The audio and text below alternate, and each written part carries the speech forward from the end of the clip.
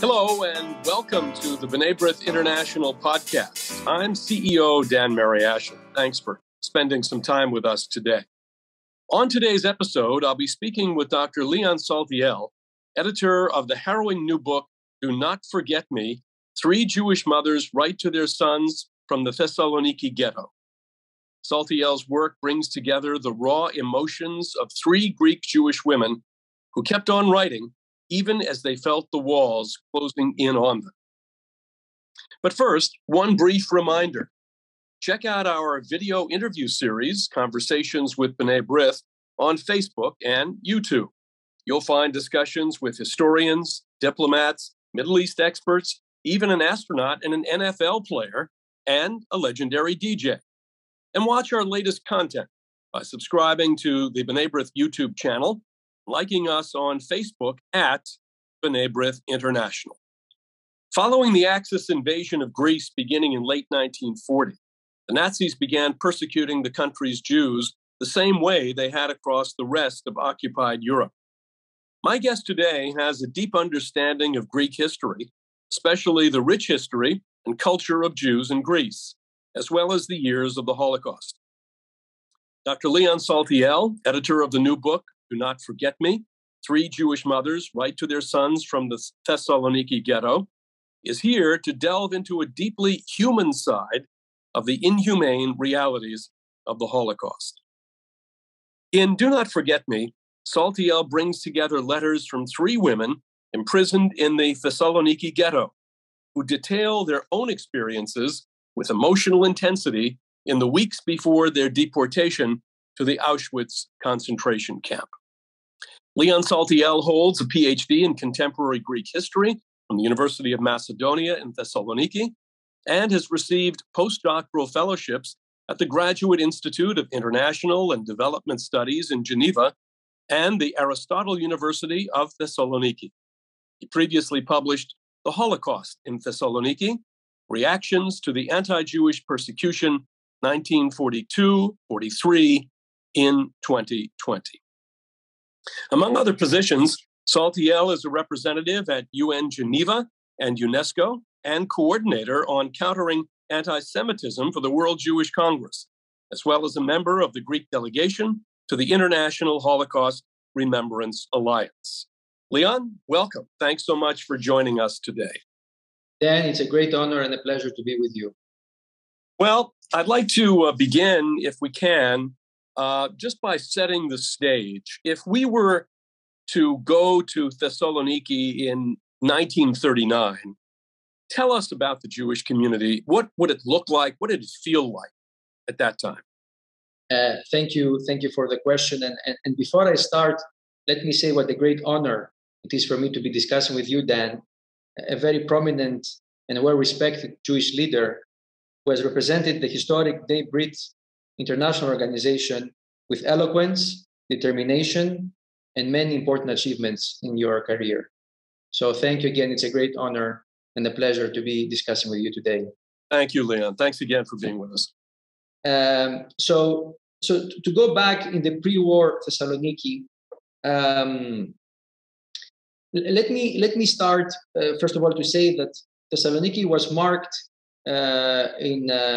with the arrival of the Spanish Jews fleeing the Spanish Inquisition in 1492. So the city became really a predominant Jewish city. It's the only Jewish city in Europe with a majority Jewish population in a very big part of its history.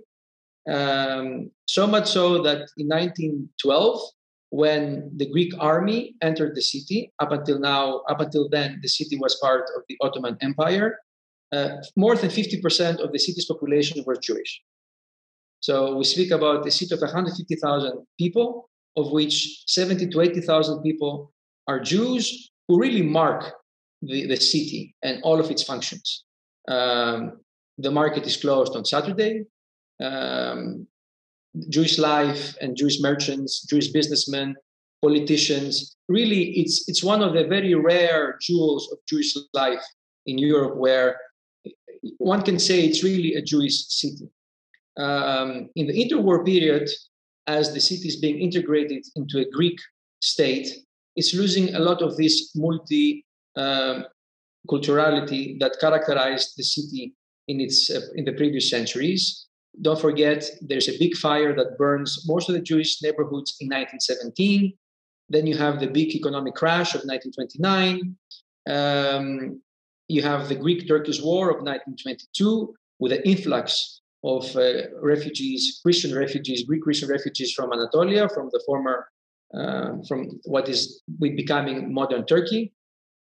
And by the eve of the Second World War, you have 250,000 people living in the city, of which now less than 50,000 are Jews. So from a city where Jews were almost the absolute majority, now they're around 20 to 25% of the population. Many of the Jews having immigrated not only to Palestine, but also to France, the United States, Latin America, and France and other places in Europe.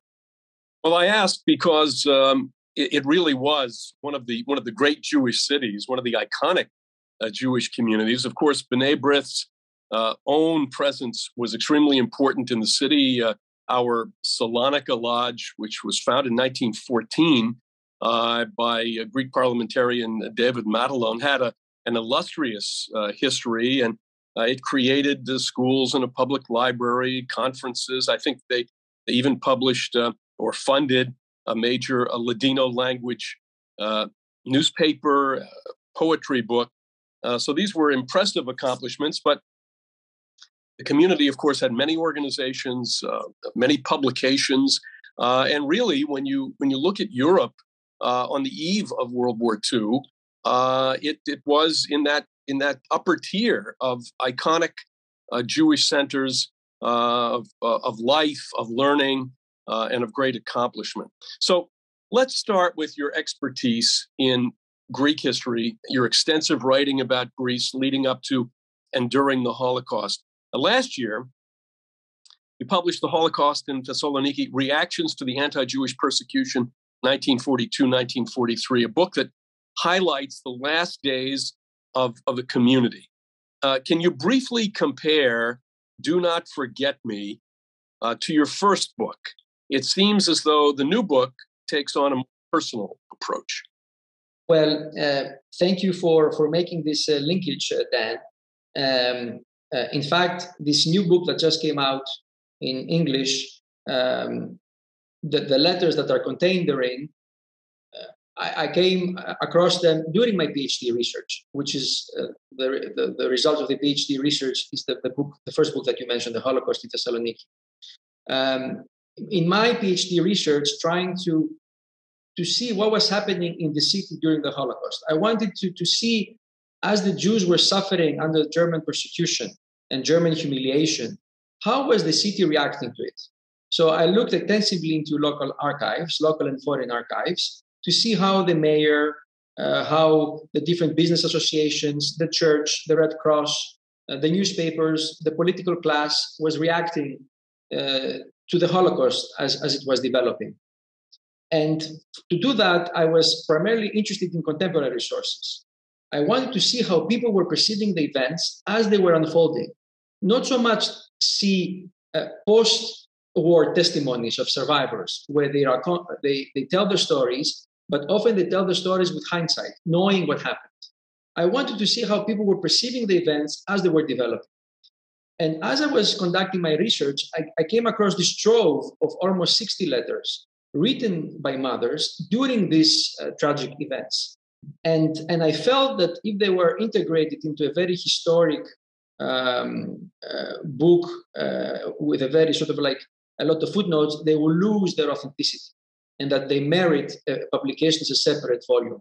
So this is the volume that just came out a couple of weeks ago. Let me say that the letters, interestingly enough, are written in French, because French was the lingua franca of the Eastern Mediterranean in that time. A lot has to do with the network of Alliance Israelite schools that came to bring to the Jewish community sort of like the Western culture. The book came out in Greek in 2018 and met a big editorial success. And now with the English version, we hope to reach out to the whole world. and to take the story of the Jews of Saloniki through the lens of these three mothers known to the whole world, and also through your podcast to the B'nai Brit membership. Because the Holocaust, unfortunately, has left us with so many untold and lesser-known stories. 76 years on, there continue to be stories because there were 6 million stories. It's not only 6 million, it's 6 million stories. Now, what prompted you to bring the stories in particular of Sarina Saltiel, Mathilde Barouh, and Neama Cazes together? And was it emotionally difficult for you to examine the letters because you're so deeply involved in this reading of Greek history and Greek Jewish history? As you say, there are 6 million stories of victims of the Holocaust, but often they are forgotten in the big narrative, or they're also forgotten due to lack of sources. Some letters have been found, have been published, some by Yad Vashem, but they are fragments. It's one letter here, one letter there. What is the unique find in these letters that you have around 15 to 20 letters per mother. So you can really follow their lives, read their stories, feel their pain and their suffering, and all this through the unique relationship between mother and son, which is something universal and goes beyond the limits of Thessaloniki or Greece during the war, or even of the Holocaust. It speaks a universal language of love and family. And through this lens, you perceive these tragic events, which is a very unique viewpoint. Another interesting element is that these letters are intimate correspondence. They were never meant to be published. They were never meant to come to me, to my hands, to be edited and to be published. And in that sense, they contain so much, they're so original and so emotional that they touch everybody. So the Holocaust story becomes a very personal story, and people can very easily relate to it. These are the elements that I saw that really came to my understanding that this book has to come out. These stories have to be known, have to be read by the general public. And that's how I came to this publication. I see that a few individuals, including Zenet Patino, the director of the Jewish Museum in Greece, contributed introductions to the letters that appear in your book. How do their perspectives enhance and broaden the contents of these letters? Well, thank you. And you mentioned Zenet Patino, who is the director of the Jewish Museum of Greece. And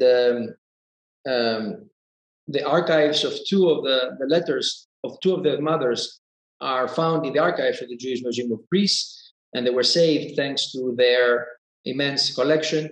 So I want to thank them for trusting me with this material, and that's why Zenet is contributing to the introduction,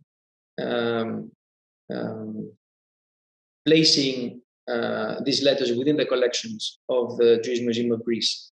Another person who wrote an introduction to the Greek version, which is included in this book, is Yannis Boutaris, the mayor of Thessaloniki at the time. He served for 8 years, who really opened up the city to the Jewish world and reconciled Thessaloniki with its Jewish history. So he contributed an introduction as well, as did Serge Glasfeld, the very famous Nazi hunter from France, who also has done extensive work on the Holocaust, its memory, and education of the Holocaust. And I also have an introduction, my own introduction, where I try to give this historical context to allow the reader to be more able to place these letters within the general developments, what was happening in the city and the country at the time. Yeah, I wanted to ask you about that, because in that separate essay, you historically, as you say, contextualize the letters in Do Not Forget Me. What was the political climate in Thessaloniki during the late 1930s leading up to the Holocaust? What was the state of anti-Semitism in the city at that time? Interesting question, because interwar anti-Semitism went through different waves.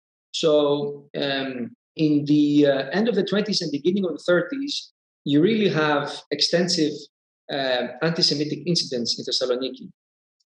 Newspapers writing anti-Semitic libels, the government being hostile towards the Jewish community, trying also to make the city purely Greek. As I said, as we discussed earlier, it was a city with a very prominent Jewish character. So the government is trying to make Sunday rest obligatory. So by that way, making Jews lose an extra day of work, and different measures like that. And also there was the protocols of the Elder of Zion became prominent. They were circulating. In 1931, there is a pogrom in a Jewish neighborhood that was instigated by some local grievances. So the end of the 20s and beginning of the 30s are very tense. Until in the end of the 30s, a dictator by the name of Ioannis Metaxas comes about. And actually, it's very interesting because Metaxas is a man of contradiction. On the one hand, he's a dictator. He brings a military dictatorship system inspired by Mussolini. But at the same time, he's not anti-Semitic. So he outlaws all the anti-Semitic organizations that existed. And he actually has a quite pro-Jewish approach. So it's a very difficult to understand today, but to be pro-Mussolini, pro-fascist, and pro-Jewish at the same time. So Metaxas really gave the Jewish community comfort and created peace and stability in the last years before the Second World War. Metaxas dies shortly after the Axis invasion against Greece. Having said that, the Jews fought in huge numbers with the Greek army to oppose the invading Italian army and then the German army. So the Jewish community, I think because of Metaxas' rule in the 5 years before the start of the war, really felt a strong belonging with their new nation, the Greek nation they were now being part of and getting integrated. Then we get to the Nazi occupation in Greece. Explain the situation, if you will, in Thessaloniki and the rest of the country once Germany had invaded. So Germany, Italy loses the war because of the courageous Greek resistance, and Germany is forced to change its plans and come and help their Axis ally. So Germany invades Greece and occupies Thessaloniki in April 1940. So the city is then divided into 3 zones. Germany takes over Thessaloniki, the port of Piraeus, the border area with Turkey, and few islands in the Aegean of strategic importance, as well as part of Crete. Bulgaria, another Axis ally, takes the regions of Greece south of the country of Bulgaria and actually annexes them, giving Bulgaria access to the Mediterranean. And the rest of the country is taken over by Italy, who is having the upper hand in Greek affairs. And this is important because the 3 mothers live in German-occupied Thessaloniki, whereas their sons live in Italian-occupied Athens. And the Italians didn't enforce the same anti-Semitic measures like the Germans did. In fact, because of the Italian resistance, the Germans were not able to enforce anti-Semitic measures to the whole of the country and only implemented them initially in Thessaloniki. So the first measure was started in July 1942 with the forced assembly of all Jewish males in the so-called Liberty Square of Thessaloniki. And this led to forced labor works by the Jews. They had to pay a ransom to be released. They destroyed the Jewish cemetery in December 1942. And the actual ghettoization, the Yellow Star, and the deportations begin in the beginning of 1943. Well, let's talk about the 3 mothers whose letters you chose to publish. Sarina Saltiel, Mathilde Barouh, and Neama Cazes. What did you discern from each of their letters about how the 3 women differed, and how were they alike? And what was the most challenging about weaving these stories and these voices together? So what's interesting is that you have three witnesses who describe the events, living in the same city, in different areas, not knowing each other, and narrating the reality to their sons. So it's a common pattern on the same events, which gives also the book a rare multi-perspectiveness. You don't have only one narrator, you have three narrators who are also having many similarities as being women and mothers. On the other hand, they differ. Sarina Saltiel is the youngest in her 40s. Barouh is in her 50s, Cazes in her 60s. So you also have a bit of an age difference. You can see also different educational levels. You can see the two older women are widows. Saltiel has an extended family and extended network of friends. So through their books, you also hear about their family, their immediate surroundings, the interaction not only within the family, but also within the Jewish community, within the neighborhood, but also within Greek Christians' neighbors. So you have many elements that come into the letters. It's not just one person speaking. You have stories of multiple people who are illuminating these stories. As I said, these stories, these letters are written in French, but they also contain elements in Judo-Spanish, because when really the things become very hard, the women resort to Judo-Spanish, which is not a formal language of writing, it's more of the language of intimate oral conversation within families. So a big part of these letters was to decipher this sort of like language soup, where you have Greek, Hebrew, Turkish, Spanish, French, all coexisting together, and try to preserve some of this language diversity in an English translation. So a lot of these words are footnoted to show to the reader the different words and languages used in different parts. Another thing that was difficult, I had to resort to older people from the community, is to try and understand the different foods, the diseases, the names that they use of the time, which have been lost to our days. So it meant a lot of research, but it was also, for me, difficultly emotionally to read their tragic stories, but also it was a great sense of fulfillment that I was able to make the voices heard for the future generations. Well, as you said earlier, Leon, these letters, of course, were meant to be personal. These were letters from mothers to sons. They weren't meant to be public.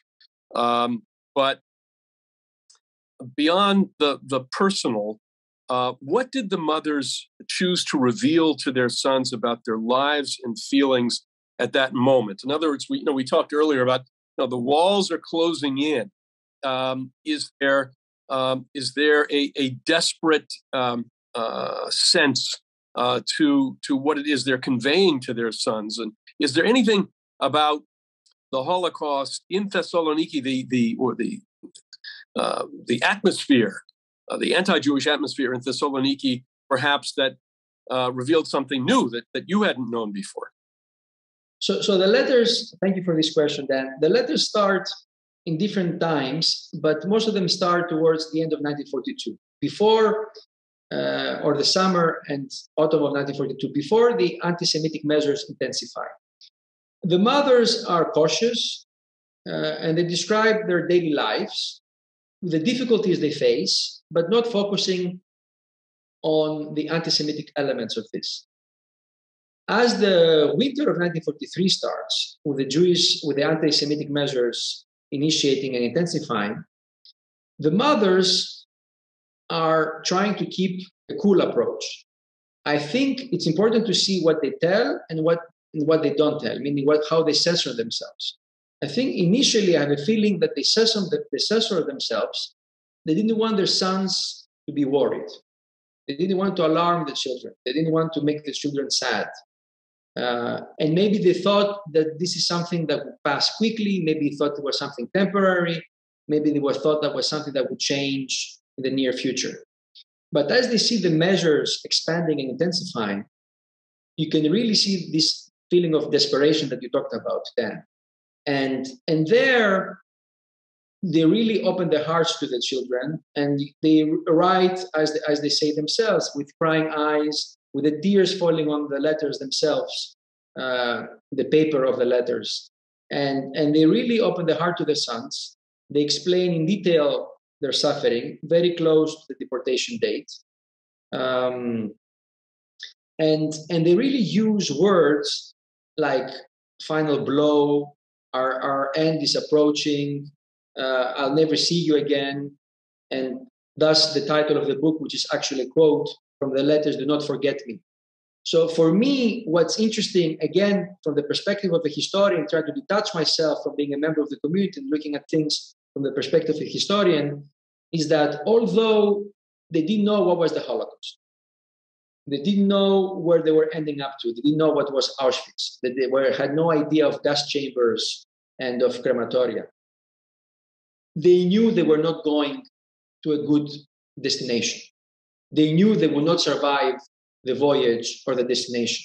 They knew they would never see the children again. And I think that's important for us to understand that even if the Jews of Thessaloniki, but possibly beyond, did not really know the exact details of the final solution, they could sense it. They could feel it. They saw how the Germans were treating them. They saw the hunger.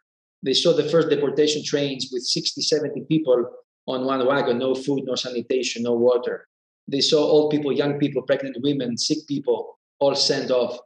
They knew that was not a benign occupier sending them for relocation. They knew they were going to die.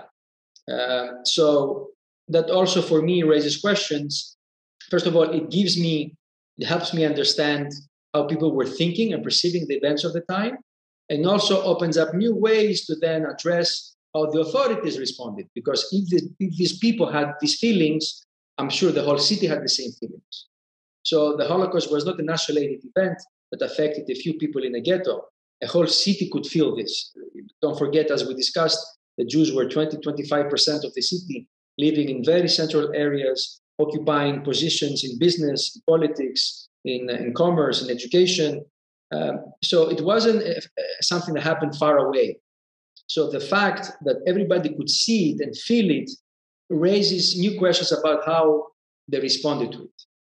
Did the contents of the letters lend themselves well to translation? Because again, you're going from one language to another. These are personal letters. These aren't just normal, one language to another where a translator does the documents.